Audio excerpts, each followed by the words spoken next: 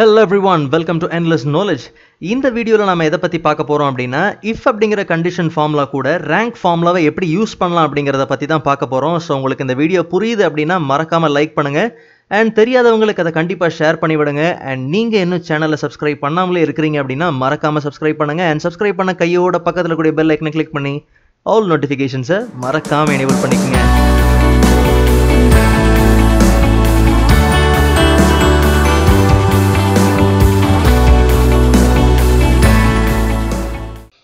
Alright, so நல்லா கவனிங்க.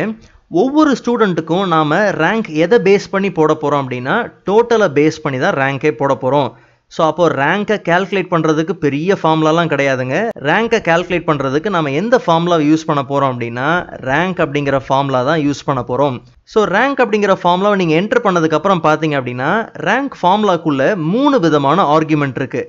First argument என்ன அப்படின்னா நம்பர், ரெண்டாவது ஆர்குமெண்ட் என்ன அப்படின்னா ரெஃபரன்ஸ், மூணாவது ஆர்குமெண்ட் என்ன அப்படின்னா ஆர்டர். ஸோ இதை நான் உங்களுக்கு புரிகிற மாதிரி கொஞ்சம் கதை மாதிரி சொல்கிறேன், நல்லா கவனிங்க.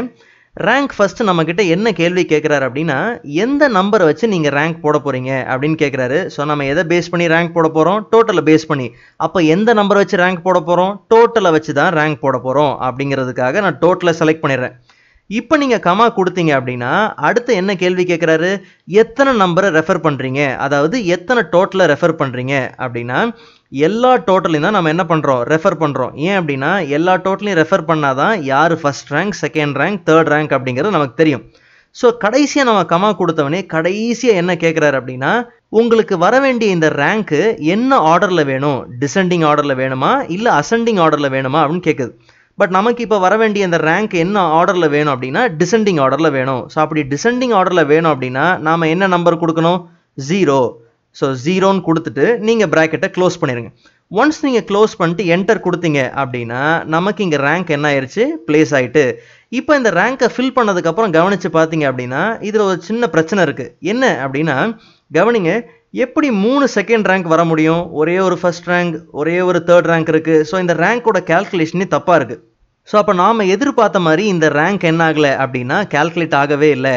ஸோ என்ன நல்லா கவனித்து பார்த்தீங்க அப்படின்னா ரமேஷோட ரேங்க் ஓப்பன் பண்ணி பார்த்தோம் அப்படின்னா அங்கே கவனித்து பாருங்கள் ரெஃபரன்ஸ், ஆர்டர் எல்லாமே கரெக்டாக இருக்குது.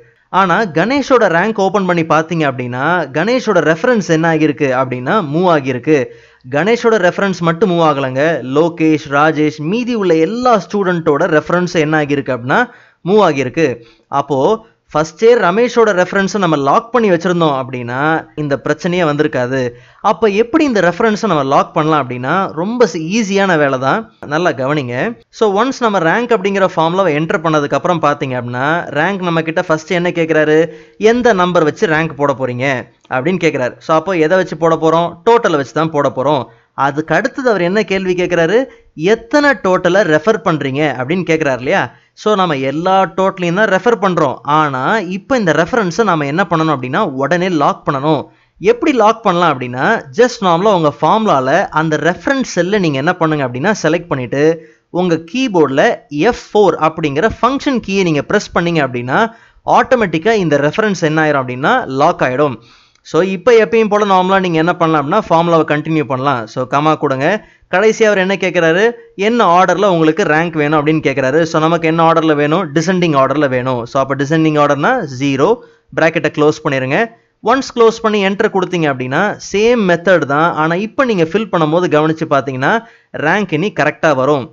சரி, இப்போ நல்லா கவனித்து பாருங்களேன், இதில் ஒரு சின்ன சிக்கல் இருக்குது.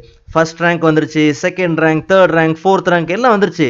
ஆனால் ஃபெயில் ஆனவருக்கு இப்போ என்ன வந்திருக்கு அப்படின்னா ரேங்க் வந்திருக்கு. ஸோ அப்போ இப்படிப்பட்ட சிச்சுவேஷனில் தான் நம்ம என்ன பண்ண போகிறோம் அப்படின்னா ரேங்க் அப்படிங்கிற ஃபார்முலா கூட இஃப் அப்படிங்கிற கண்டிஷன் ஃபார்முலாவை நம்ம சேர்க்க போகிறோம். ஸோ நல்லா கவனிங்க, ஈக்குவல் டு இஃப் அப்படிங்கிற கண்டிஷன் ஃபார்முலாவை நம்ம ஓப்பன் பண்ணுறோம். ஸோ நம்ம ஏற்கனவே இஃப் கண்டிஷனை பற்றி நிறைய டுட்டோரியல்ஸில் பார்த்துருக்குறோம். ஸோ இதை மறுபடியும் பெருசாக டீட்டெயிலாக பார்க்கணுன்னு அவசியம் இல்லை. ஸோ நல்லா கவனிங்க. ஸோ இஃப் அப்படிங்கிற கண்டிஷன் ஃபார்முலா ஓப்பன் பண்ணியாச்சு. As usual logic, true, falls. So லாஜிக்கை கூப்பிட்டு ஆஸ் யூஷுவல் கதை மாதிரியே சொல்கிறேன், நல்லா கவனிங்க. ஸோ இப்போ லாஜிக்கை கூப்பிட்டு என்ன சொல்கிறோம் அப்படின்னா இங்கே பாருப்பா, ஒரு ஸ்டூடெண்ட்டோட ரிசல்ட் என்னவா இருக்கான்னு பாரு, பாஸா இல்லையான்றதை பாரு அப்படின்னு சொல்லியாச்சு. இப்போ கமா கொடுத்தீங்கன்னா அடுத்த ஆர்குமெண்ட் என்ன? ட்ரூ அப்படிங்கிற ஆர்குமெண்ட். ட்ரூ அப்படிங்கிற ஆர்குமெண்ட் கிட்ட என்ன சொல்கிறோம் அப்படின்னா இங்கே பாருப்பா, ரிசல்ட் பாஸாக இருந்துச்சுன்னா இப்போ நீ யாரை கூட்டிட்டு வா?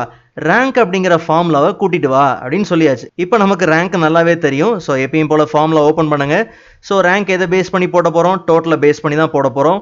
அண்ட் எத்தனை டோட்டலை ரெஃபர் பண்ண போகிறோம்? எல்லா டோட்டலையும் தான் நம்ம ரெஃபர் பண்ண போகிறோம். ரெஃபர் பண்ண டோட்டலை உடனே என்ன பண்ணிருங்க அப்படின்னா உங்கள் கீபோர்டில் ஃபங்க்ஷன் கீ 4 அப்படிங்கிற F4 அப்படிங்கிற கீயை ப்ரெஸ் பண்ணி என்ன பண்ணுங்க அப்படின்னா லாக் பண்ணிருங்க. லாக் பண்ணதுக்கு அப்புறம் கடைசி ஆர்டர் நமக்கு என்ன ஆர்டர்ல வேணும்? டிசெண்டிங் ஆர்டர்ல வேணும். ரேங்கை க்ளோஸ் பண்ணிருங்க. ஸோ இப்போ கமா கொடுத்தீங்க அப்படின்னா கடைசியாக யார் வரா? ஃபால்ஸ் வரார் இல்லையா? ஃபால்ஸை கூப்பிட்டு என்ன சொல்கிறோம் அப்படின்னா அப்படி ரிசல்ட் பாஸ் ஆகியிருந்தா ட்ரூவே ரேங்க் போட்டுருவாரு. அப்படி ரிசல்ட் பாஸ் ஆகி இல்லை அப்படின்னா நீ என்ன பண்ணிடு? நோ ரேங்க்னு கொடுத்துருப்பா அப்படின்னு சொல்லி ப்ராக்கெட்டை க்ளோஸ் பண்ணியாச்சு. இப்போ நார்மலாக நீங்கள் என்டர் கொடுத்து உங்கள் ஃபார்முலாவை நீங்கள் ஃபில் பண்ணீங்க அப்படின்னா எல்லாருக்கும் ரேங்க் பிளேஸ் ஆகும். ஆனால் யாருக்கு மட்டும் ரேங்க் பிளேஸ் ஆகாது அப்படின்னா ராஜேஷுக்கு மட்டும் ரேங்க் என்ன ஆகாது அப்படின்னா வராது. ஏன் அப்படின்னா அவர் ஃபெயில் ஆயிருக்காரு. ஸோ அப்போ இப்படிப்பட்ட சுச்சுவேஷனில் நம்ம தாராளமாக என்ன பண்ணலாம் அப்படின்னா ரேங்க் அப்படிங்கிற ஃபார்முலாவும் இஃப் அப்படிங்கிற ஃபார்முலாவும் நம்ம தாராளமாக கம்பைன் பண்ணி யூஸ் பண்ணலாம். ஸோ இந்த ஃபார்முலாவில் உங்களுக்கு ஏதாவது டவுட் இருந்துச்சு அப்படின்னா மறக்காமல் கமெண்ட் பாக்ஸில் கமெண்ட் பண்ணுங்கள். நான் முடிஞ்ச அளவுக்கு வேகமாக ரிப்ளை பண்ண ட்ரை பண்ணுறேன். அண்ட் ப்ரீவியஸ் வீடியோலாம் பார்க்கலாம், அந்த லிங்க் நான் டிஸ்கிரிப்ஷனில் கொடுத்துருக்கேன், மறக்காமல் செக் பண்ணி பாருங்கள். நெக்ஸ்ட் வீடியோவில் நம்ம இதை விட இன்ட்ரெஸ்டிங்கான டாப்பிக்கை பார்க்கலாம். அதுவரை காத்திருங்கள்.